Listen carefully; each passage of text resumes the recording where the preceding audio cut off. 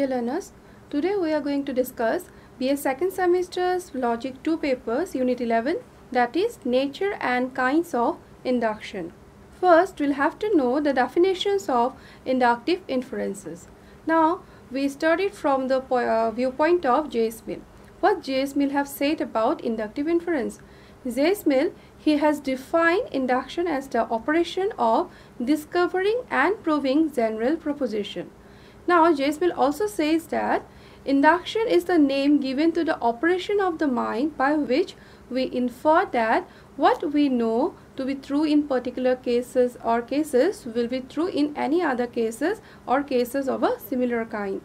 Francis Bacon, another philosopher, he says that so far as induction is concerned, induction is something which tries to discover the forms or causes of things. Bacon also adopted the method of elimination. Now, see, whenever we are saying about induction, what is actually induction? We know that there are two kinds of inferences. One is the deductive inference, another is the inductive inference. Now, so far as deduction is concerned, in deduction what we do? We always come to a particular conclusion with the help of general premise or premises. That is why, so far as deduction is concerned, its conclusion is always correct or valid.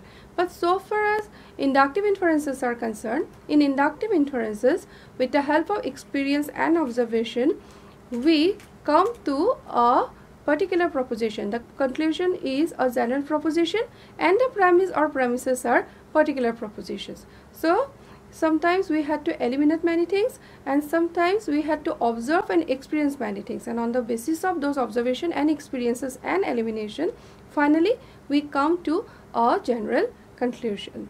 Now, insofar as Western logic is concerned, in Western logic, induction is something which is used to mean both process and product of induction. On the other hand, so far as Indian logic is concerned, you will find that in Indian logic, the word reasoning, it is used to mean process of reasoning, not to the product. Okay. So, with the help of reasoning, we cannot get any product according to Indian logic. Now, we will go to characteristics of inductive inferences. What are the characteristics of inductive inferences? First, we will go through of it and then we will discuss about it. First, it is said that inductive inference is essentially based on the observation of particular facts of experience. Observation and experiment supply its premises. Secondly, in induction, a general conclusion is established on the basis of particular facts of experience, which is called generalization. Generalization is an important characteristic of induction. Generalization is a process of arriving at a universal conclusion from facts about particular samples. A very important and unique characteristic of induction is the involvement of the inductive leap or leap in the dark. Inductive leap is a leap or jump from the known to the yet unknown, or from the cases observed so far to the yet of the unobserved cases. It is a jump from certainty to uncertainty. Through the inductive leap, we will try to gain a new knowledge. Now see, I have already said that so far as induction is concerned, in induction, observation and experiment, these two things are very, very important. The premises are drawn with the help of observation and experiment. That means whatever with the help of premises, we finally come to the conclusion. And we have already said that so far as inductive inferences are concerned, in inductive inferences, the premises are always particular, and on the basis of those particular premises, finally we have come to a general conclusion. And what technique we use? The technique what we use inductive inferences is observation, and another technique which we used to use here is the experiment. That means observation and experiments are the two techniques with the help of which we can come to a general proposition. Okay. Now, another important thing is that so far as generalization is concerned, for generalization, we have to take the help of inductive leap. Now, what is inductive leap? I am just giving one example. Suppose we have observed some of the instances like Ram is mortal, Hari is mortal, Jadu's model, Madhu's model, okay. And on the basis of those facts, finally we have come to a conclusion that all men are mortal, okay. See, it is not possible for anyone to observe and experience the mortality of each and every individual of this universe, because before my existence, that means before I was born also, there are individuals who were died, and after when I'll die, after that also individuals, human beings will born and they will also die, but it is not my capacity to take the experience of those people, okay. But because of the observation and experience which I have carried, okay, on the basis of that, finally we have drawn a general conclusion that all men are mortal. That means from some to all we had to jump, okay. From some to all we had to jump, and that jump is called inductive leap, okay. With the help of inductive leap only we can come to a general proposition from the particular premises. Now we'll discuss some another characteristics. See what other characteristics of induction has said. The conclusion of inductive inference is more probable or less probable, but it can never be certain. But inductive argument will provide stronger probabilistic support, and worse inductive argument will provide weaker probabilistic support for their conclusion. The conclusion of induction goes beyond the premises. The basis of going beyond the premise lies in two presuppositions, the law of uniformity of nature and the law of causation. These two principles guarantee the formal truth of induction, and they are called formal grounds of scientific induction. Inductive inference is a non-monotonic. This is because new informations can change the strength of the inductive argument. The importance of additional information is always a relevant consideration in inductive reasoning. Now, see, I have already said it that so far as induction is concerned, it always take the help of some particular proposition, okay. And here we always jump from some to all, and that is why the conclusion of an inductive inference can never be certain. It is always probable in nature, okay. If we'll be able to provide more facts, then its degree of probability will be less, and if we'll be able to provide only some facts with the help of our experience, then its risk of probability will become high, okay. No, but whatever may be the condition, its degrees will be differ, but the quality or its main characteristic will always remain uncertain and probable, okay. It cannot be certain. Now, so far as the conclusion is concerned, what induction actually do, it takes the help of two laws. They are the law of uniformity of nature and the law of causation. What is law of uniformity of nature? According to law of uniformity of nature, nature behaves in the similar way under similar circumstances, okay. And what is law of causation? Law of causation says that every cause has an effect, okay. So on the basis of these two laws, finally induction tries to come to a general conclusion. Now, what are the stages of induction? We will find that there are 4 stages of induction: observation, formation of hypothesis, generalization, and verification. Now, what is observation? Observation is well-defined perception for a certain definite purpose. It supplies the materials of induction. It involves analysis and elimination, okay. Now, with the help of observation only, we can see what are the materials of the particular argument or particular induction, okay. And on the basis of observation only, we can eliminate some facts and we can accept some facts. Now, second is the formation of hypothesis. What is the formation of hypothesis? A hypothesis means a provisional supposition. Suppose we take something. Suppose we take that this is true, okay. Now, why we have considered that this is true? Because we already have some experiences, okay.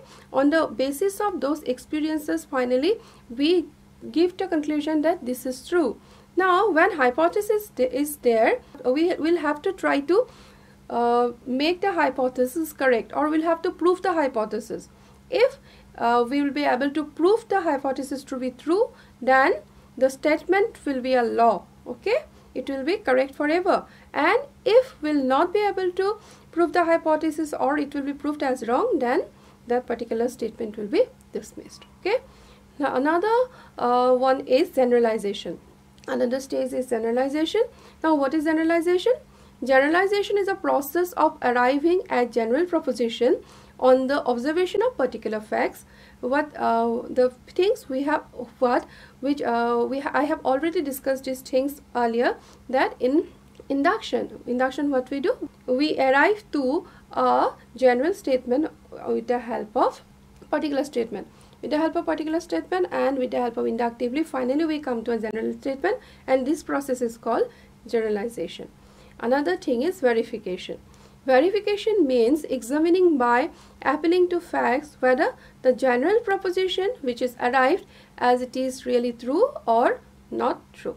Okay, the says whenever we are referring a induction, the conclusion of induction and the premises are actually materially true.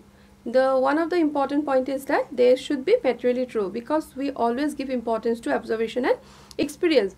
But on the so far as in deduction was there, in the case of deduction what happens? In the case of deduction we only give importance to formal truth and not the material truth. But in the induction you always give importance to material truth. The subjective conditions of inductive inferences are freedom from prejudice, patience and preservation, belief in the uniformity of nature, and the law of causation. The points we have, whatever we have discussed earlier, from the basis of those, finally these points can be derived. Okay, freedom from prejudices, patience and preservations, so I mean beliefs in the uniformity of nature, and the law of causation. Now we'll discuss about the problem of induction. What is the problem of induction?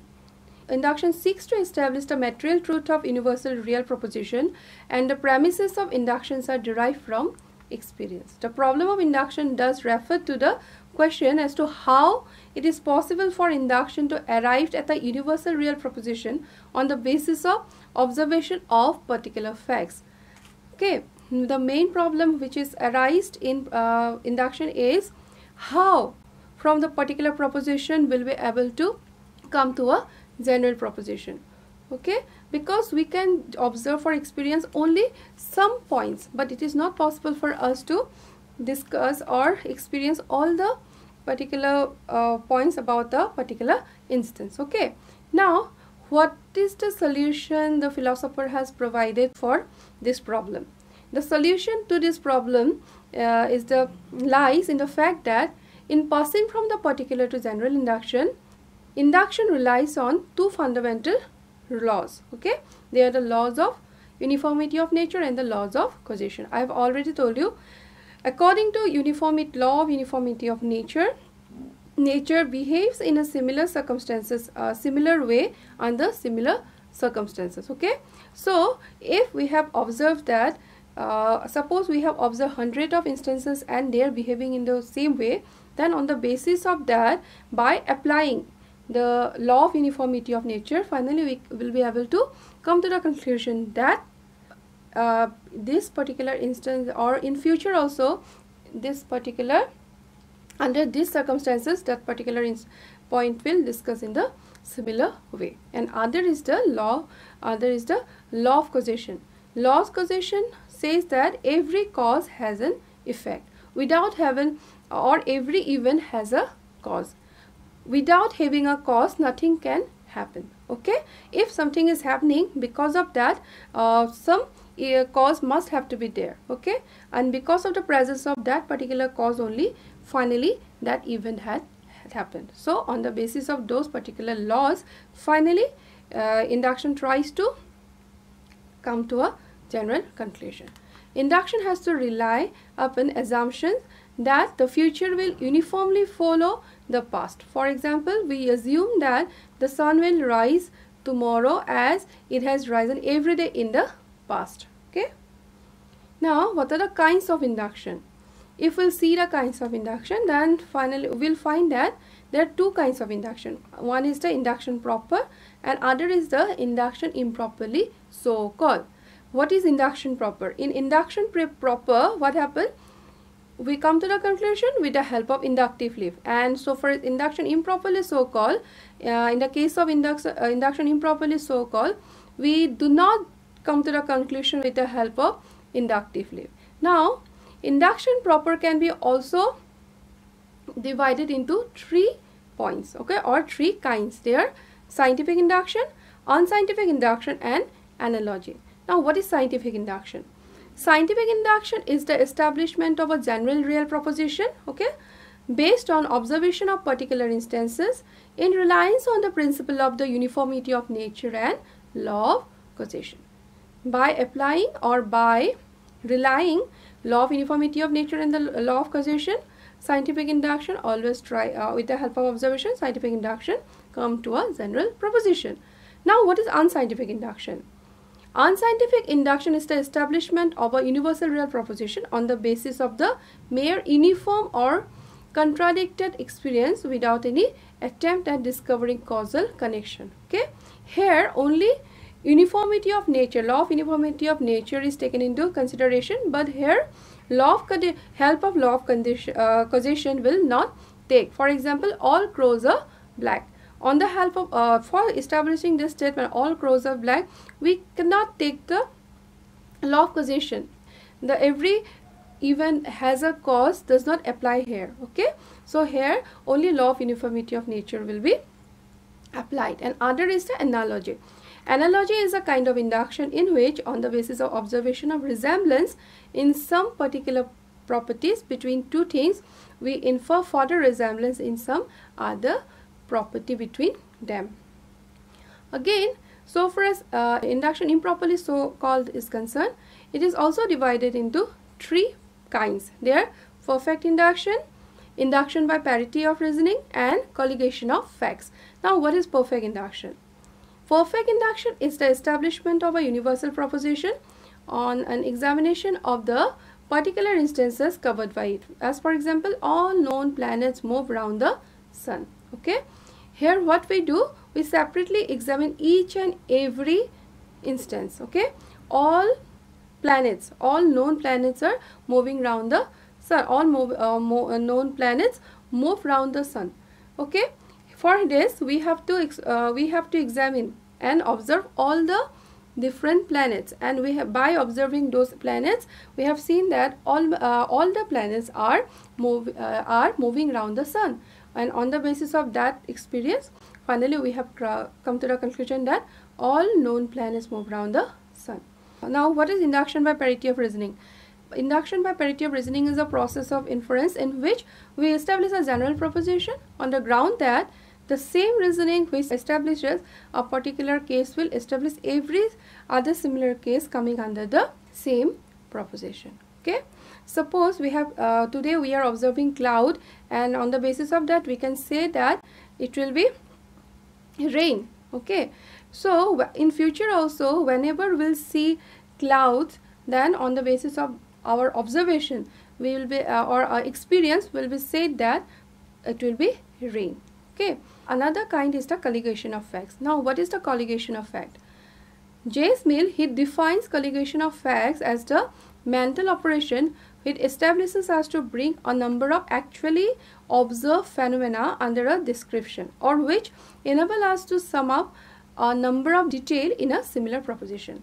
He has given one example. He said that a navigator, while sailing in the ocean, discovers a land. Okay, at first he cannot determine whether it is a continent or an island, but he coasts around it, and after a few days he finds he has completely sailed around it. He then brings together observed facts under the conception of an island and declares it is to be an island. Now, some fallacies are there in induction. Now, what are those fallacies? Inductive fallacies, usually, why inductive fallacies occur actually? Inductive fallacies occur when the premises of inductive arguments fail to provide the desirable amount of probabilistic support for the conclusion. Inductive fallacies are of two kinds. They are inferential and another is the non-inferential. Now, so far as inferential fallacies are concerned, under inferential fallacies there are three kinds of fallacies. There are fallacies of causation, fallacies of generalization, and fallacies of analogy. That means if we'll find one event and it will not support the cause, then it will commit fallacy of causation. Fallacies of generalization, if enough experience or enough observation will not be able to provide and the general statements will be proved to be wrong, then it will be fallacy of generalization. And fallacy of analogy, when our process of resemblance is not proper, then it will become fallacy of analogy. Now, in non-inferential proposition fallacies also, there are two kinds of fallacies: fallacies of observation and fallacies of explanation. Okay, suppose we are not we have failed to observe the facts, then on the basis of that, if we'll draw one conclusion, then that will occur fallacy of, that will commit fallacy of observation, and another is the fallacy of explanation, if we'll not be able to provide the proper explanation of the conclusion. Okay, so this is in brief about the induction, the unit called induction, and I think you have understood it properly. You please go through your SLM and try to understand it again. Okay, thank you.